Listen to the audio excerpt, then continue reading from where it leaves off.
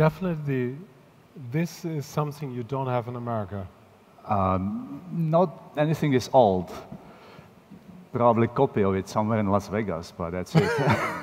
Made out of plaster. Okay, I have the big pleasure to interview my dear friend Roman. Roman is probably the most successful Eastern European tech entrepreneur, and he started 3 companies.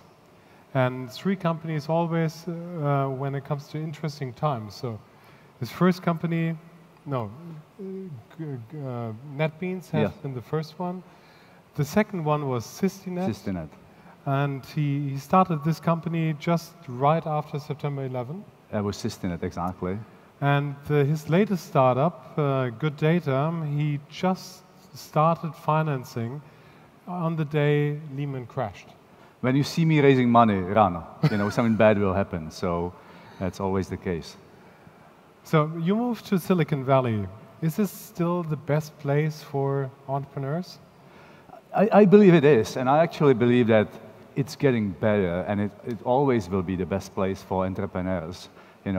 Silicon Valley is heads and shoulders over places like Boston or Austin, and it's the best place in the world for many reasons that we can talk about. But at the same time, by now I also believe that San Francisco is better than Silicon Valley.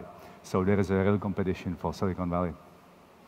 So rest of world, even rest of America? Absolutely, absolutely. So is there anything from Europe which inspires you as an entrepreneur? Is there any good people in Europe? Yes, actually my role model is European, and it's Christopher Columbus.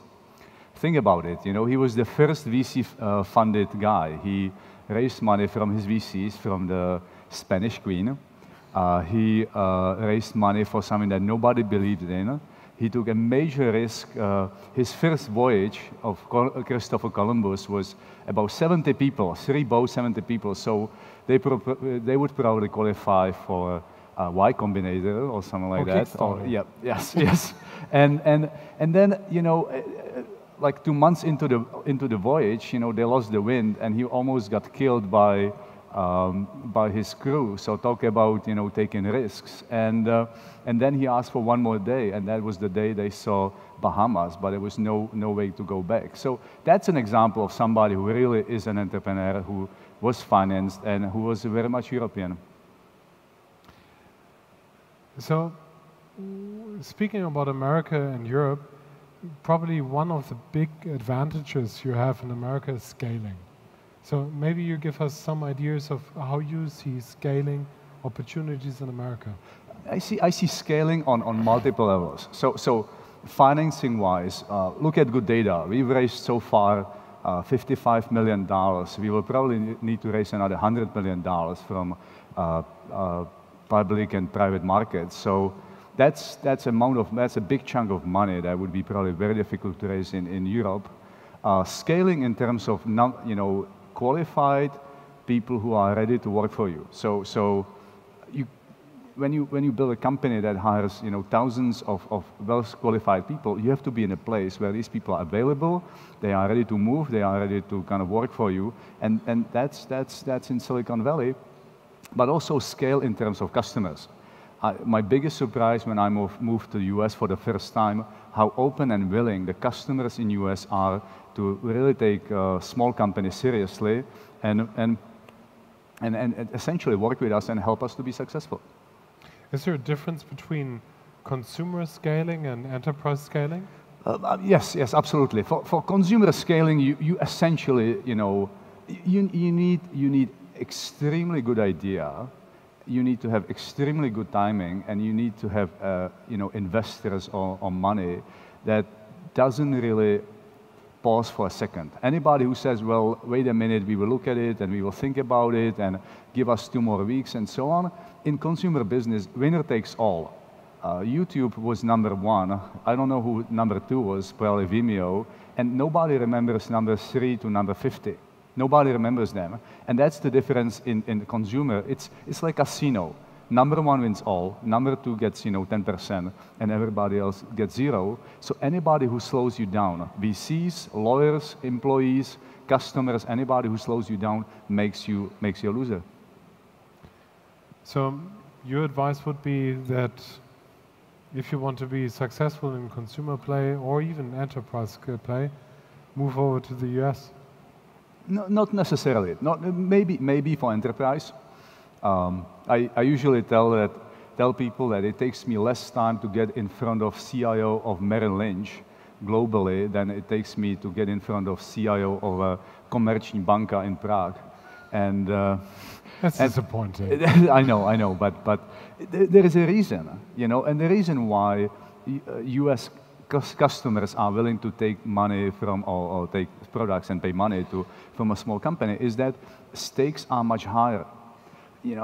For example, every single major U.S. banks take many of their IT people once a year.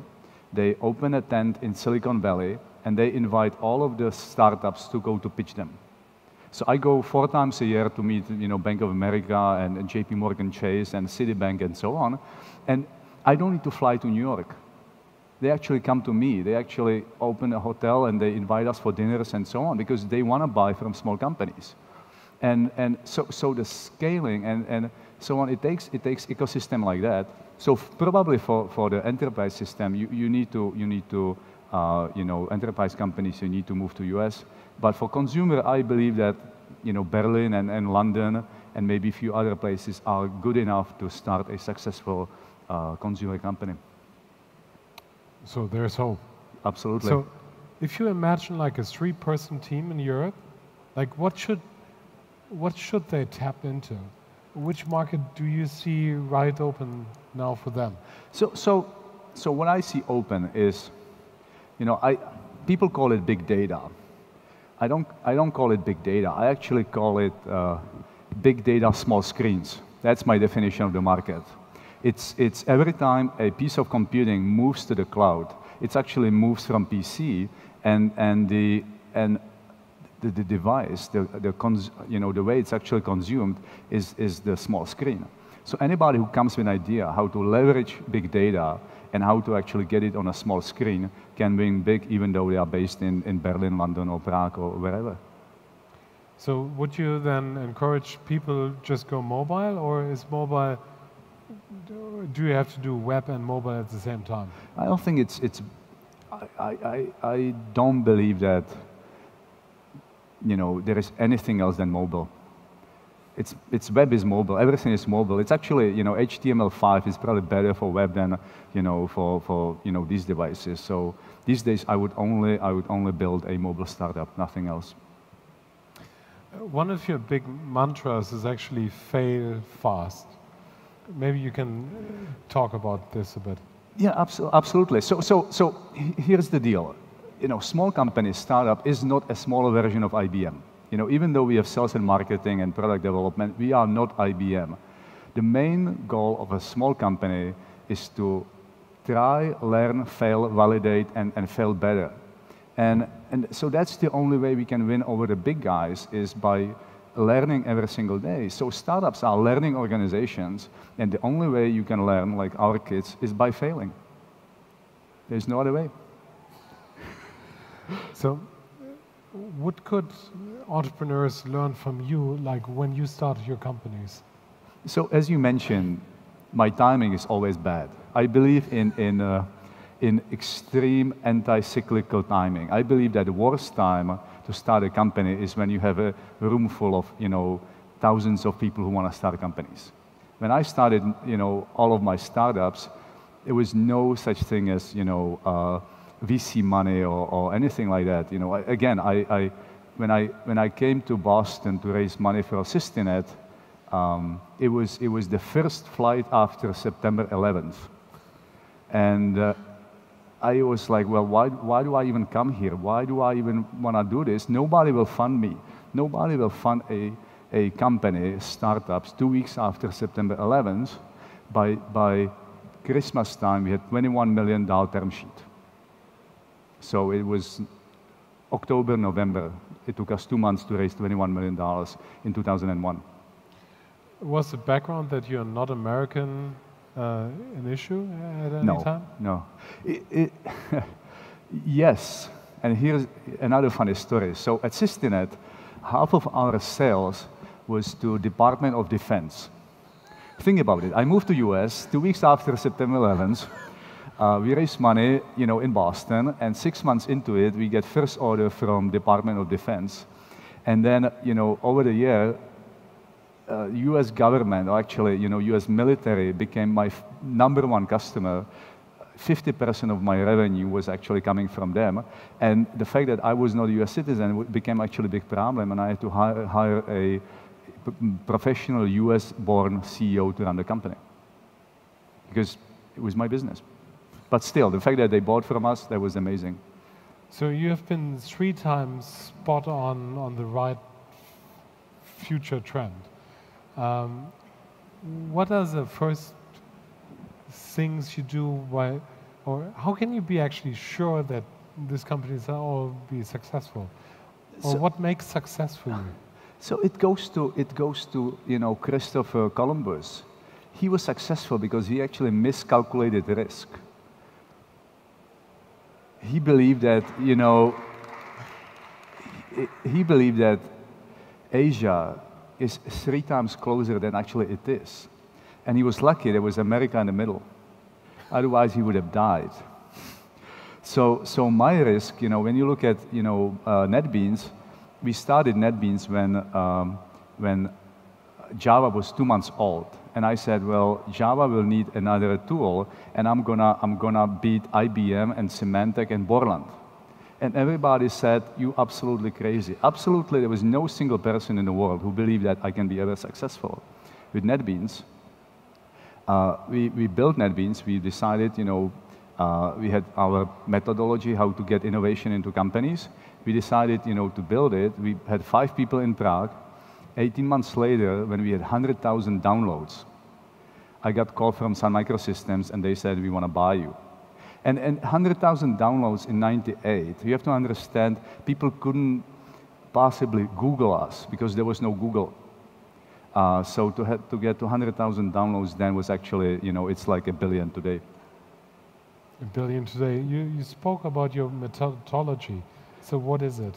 I don't know. It's my job. That's what I do. My job is to see trends. With Systinet, we saw the web services 18 months before anybody noticed. And with good data, even the fact that it's called good data, and we started in 2007, and the term big data was not coined until 2009, tells you that that's what I do. So with good data, it's actually big business optimization or monetization. Monetization, absolutely. So maybe you tell us a bit about what good data actually is and which kind of companies could use it. These days, if you look at anything that we do, it is now being automated.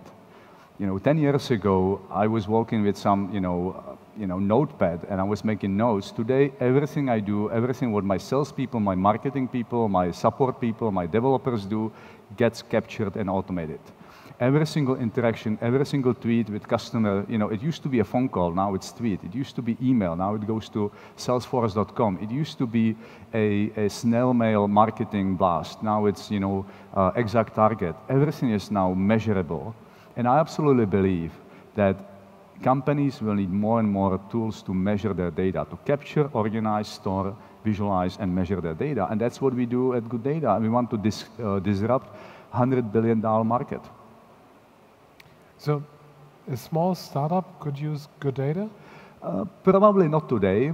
Our sweet spot today are big companies. I have to build some muscle. I have to gain some revenue, build some product. And it's usually easier when you are small to sell to slightly larger companies because they have more patience. They have people in consulting. They can spend real money. The product doesn't necessarily need to be fully fleshed out, but we will get there. We will, at some point, probably in a year, we will be able to sell to anybody.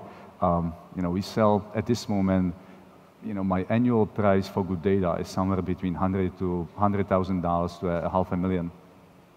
So with this success you're building with good data, you're tapping into a market where IBM, SAP, Oracle is working in right now.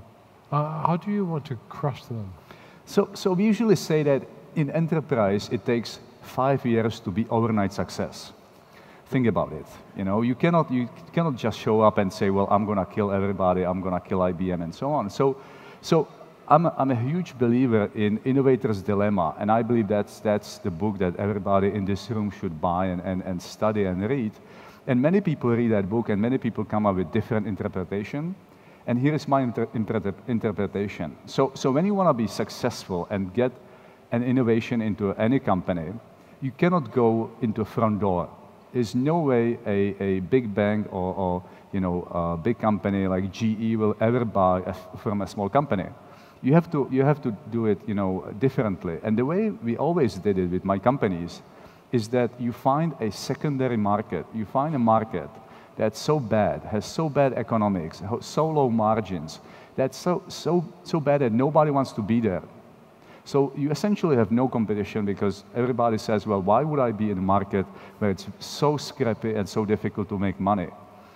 You use that market to build your technology, to hire your people, to develop customers, and at the time when you have thousands of customers, when you have good technology, and when you actually know how to operate in a low margin market, then you can go to the high margin market and compete against Oracle and IBM and anybody else. But because you're trained in low margin market, your economics are so much better that you can go to any CIO and say, look, I'm doing the same as Oracle. I'm 100 times cheaper. I'm 100 times faster. And I have 10,000 customers because I was already operating for 5 years in secondary market. So you become invincible. So is the CEO, is it you who's doing the big sales? Or how do you organize sales and get good data? So here is another example, kind of Christopher Columbus moment of Roman Stanek. So about 18 months ago, I had to make the biggest decision that a CEO has to make, and that was hire my VP of sales. And that's kind of zero margin for error decision. You cannot make any mistake. If you hire the wrong guy hires the wrong sales team, they spend $1 million and 9 months to come to the conclusion that it doesn't work, and then the board fires the VP of sales, and the new CEO hires the new VP of sales. So there was no margin for error, and that's an example where you have 50 guys you look at, and you say, well, if I pick any one of them, 49, I will be out of job, my company will get diluted, we will probably have down route, and maybe one of them is good, and that's the one you have to find. And that's a decision that a CEO has to make. You have to be able to prove it to the board. You have to be able to put 9 months and millions of dollars behind a sales team and hope it's going to work. There's no other way. So you found the person. Maybe you tell us a bit, like hands-on tricks, how to find the right people. So we obviously, at Good Data, we are hiring lots of people. We are using, I have to do a little plug here. So I'm an investor in a small company called Smart Recruiters. And we use Smart Recruiters to organize our hiring process. We have about 400 people at any given time in hiring process. So that we are registering 400 people that are at different stage of interviewing, coming to the company, presenting to us, and so on. So it's a large. So 400 people. 400 people. You have now how many? 150, 200? Yeah. If you think about it, out of 10 people you hire one. So for 100 people you have to see 1,000. And so it's a big funnel. It takes me and my people, it takes us probably 50% of our time. We have 4 inside recruiters, people who actually are calling on people, getting people in front of us, organizing. We have a full-time recruiting coordinator, somebody who puts recruiting, on our agendas, who is scheduling meetings and making sure that people go through the process and so on. Is it still you who's interviewing at the very last moment? I'm meeting probably at the very last moment, I'm meeting most of the people, if not all of the people. I make decision about every single hire we make. So I get, all of the support papers and so on in front of me. So what would you say is the biggest task for CEOs? The biggest task for CEO is confidence. That's the name of the game. If you ask me what's the name of the game of startups, it's all about confidence. If you don't give your investors confidence that you will be successful, you will not be able to raise money. You will not be able to get valuation that will get you where you need to be. If you don't have confidence, you will not be able to hire the best people, and the best people will go to your competition.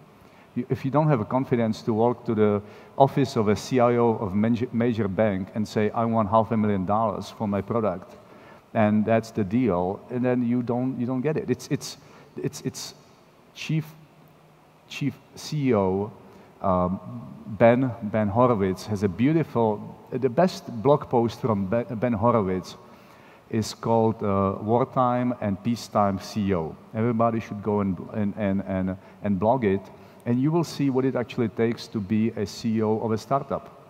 It's essentially, again, giving people the confidence that this is going to be the most successful company in the world, that we will win, that nobody needs to worry, investors don't need to worry, even though internally, you always worry. There's always something happening that makes you wonder what's going to happen next and so on. But it can never, be visible to anybody, because that's the role of the CEO, to kind of lead the people. Let's speak about venture capital. So how did you raise, right after September 11th, the money for good data? Tell us a bit about your stories. After September 11th was Systinet, but Lehman Brothers. No, it was extremely hard. One of the things that people don't realize when people look at exits, how impossibly hard it is to build a company. I look at my calendar on the way here. I usually work 80+ hours a week for the last five years. I spend, when I raise money, I'm spending, hours and hours and hours in front of VCs. In 2009, when we were raising money for good data, it was impossible to raise money. It was absolutely impossible, not because VCs didn't want to fund us. They actually did not know if they have the money. For somebody who had money stuck in Lehman Brothers, bank account, what do you do when Lehman Brothers goes out of business? So we started money raising on September 15th, 2008. It was the day Lehman Brothers failed. I landed in New York, I opened newspaper, and excuse my French, I said, oh fuck. and then it took us 9 months to actually raise money. It was extremely painful, and when we raised money in Boston from General Catalyst, it was the first funding they did in 6 months or 9 months. They stopped funding whatsoever. And the reason why they stopped funding was that when you have money allocated for, let's say, 5 startups, and you assume that half of the money will come from syndication, and then you realize that nobody will syndicate with you, so you essentially have money for half of your portfolio. So instead of funding new companies, you essentially have to eliminate half of your portfolio, because that's how much money you have. So in 2009, most VCs were eliminating their portfolios and not raising money. But again, I usually tell people that tough times breed tough companies. That's the best time to raise money, because it's extremely difficult, it's extremely painful, but very few companies get funded. You have no real competition. It's easy to get attention because you are the only one who raised money, and that's the way to do it. So how did the follow-on funding go? So the A round was, again, it was very painful, incredibly painful. The B round we did with Hinrichs and Horowitz. It was $15 million. It was much easier. And by now, we raised our C round about 6 or 8 weeks ago, and it took us from the first call with the leading VC to money in the bank less than 10 days. I repeat it, from first call, introductory call with the VC, to $25 million in a bank in less than 10 days. Wow. Including all of the documentation, all of the paperwork, term sheet, Documentation, everything, money wired, stock issued. These are completely different time than in Europe. So what is your trick in getting amazing valuations, the world-class VCs on board? So what is your advice for us? It's, at the end of the day, it's the combination of the best team. You have to have the best team. Essentially, you have to have, team that can walk in from the VC and they say, well, these are the winners. You have to have a large enough addressable market. If you go after a small market with small tool, is no point. And in case of good data, we have something very new even for me. We actually have a sustainable platform. NetBeans was never a sustainable platform. It was always understanding that we would at some point sell NetBeans. That no tools company can be a self-sufficient company. It was always a question who will buy NetBeans. With Systenet, it was the same. It was like, well, we built a point tool, and the question was who will actually buy, who would buy Systenet? Is it going to be Oracle? Is it going to be HP or Sun at that moment? It was, at the end of the day, it was HP. With good data, I can buy companies. I can go and buy companies. I can build independent company that will actually dominate the world. And that's what essentially justify the valuations and timing and people and everything. So revolutionizing the world of big data? Essentially, if you look at, let me spend a couple minutes on good data differentiation. If you look at anything data management today, any company in this room, anybody who wants to deal with data, has to buy a lot of stuff. Data analytics or big data is not a product, it's a value chain. You have to buy data transformation, you have to buy Hadoop, you have to buy hardware, you have to buy visualization, analytics, dashboarding, you have to buy lots of stuff. And that's, buying a lot of stuff worked when you analyze static data. 10 years ago, when your general ledger didn't change, it was okay if it took you 18 months to build a big data or any data project. Today, if you want to add a new field in your campaign and you want to analyze that campaign the same day, you cannot go to 15 products and change the schemas and everything and so on. And that's the main promise of good data, is that we are essentially turning what used to be a very expensive value chain that took 18 months and a lot of risk. And we are turning it into easy to buy, easy to understand business service that essentially eliminates all the risk. So this time, no selling to big companies going IPO? There's no, I don't know. It's like, well, the companies are bought, not sold. That's one thing that everybody should, start company with. Every time you want to sell company, you will get 10% of the value of the company. Companies get bought. Somebody has to come to you. I usually tell even my people at Good Data, there are two ingredients when company has good exit valuation. It's lust and fear. It's lust and fear. If you don't have lust, I want to own it. This is what I need to own.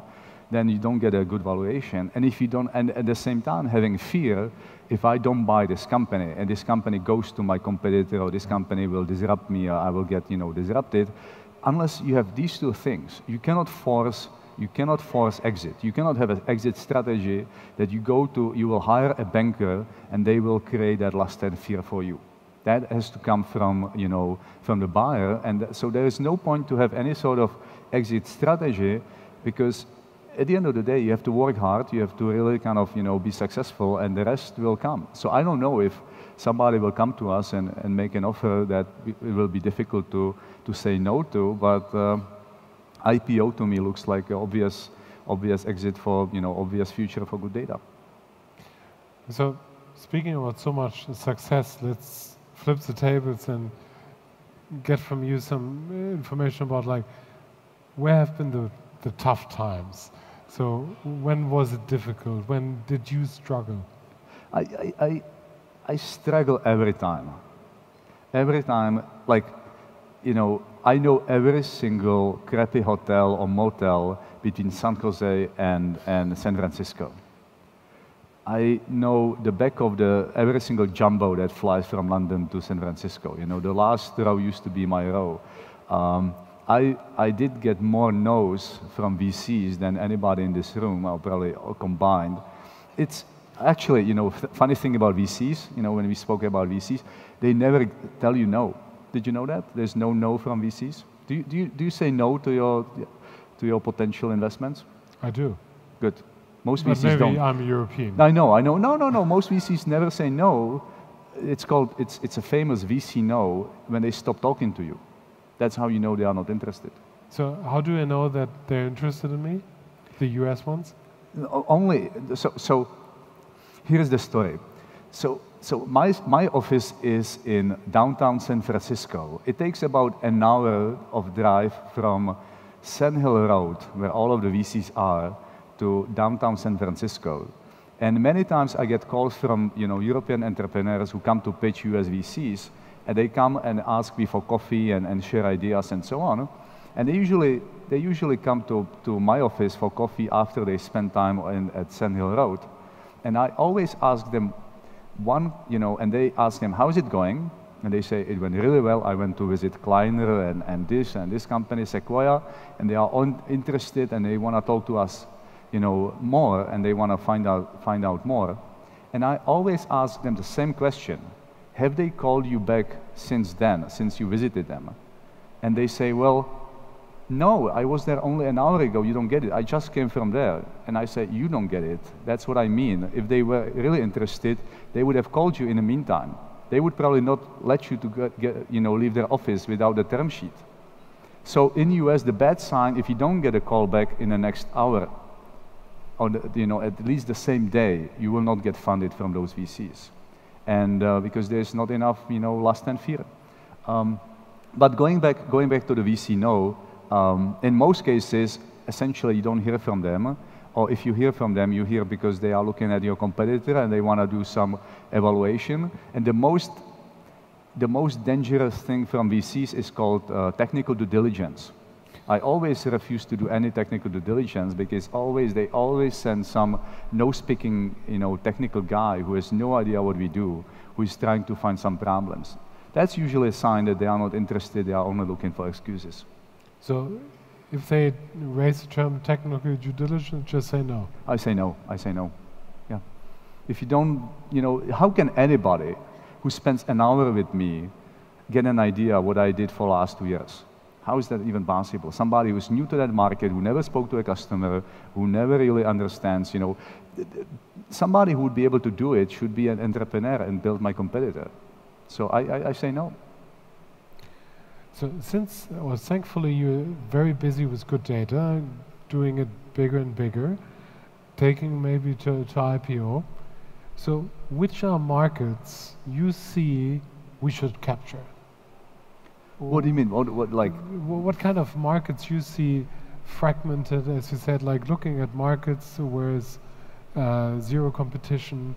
Do you see industries or certain areas where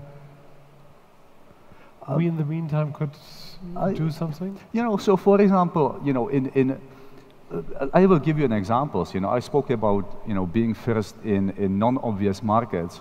So in both case of Systinet and Good Data, we actually started as OEM supplier.